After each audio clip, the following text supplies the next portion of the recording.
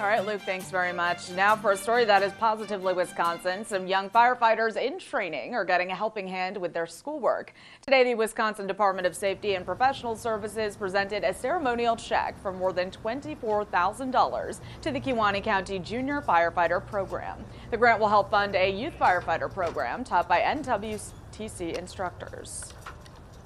It's a super cool opportunity. We're starting in high school as seniors, and just being able to do this early enough to understand what we're going to be doing and real life experiences. The youth firefighters will be students from 4 area school districts. In addition, 8 local fire departments will be partnering in the training.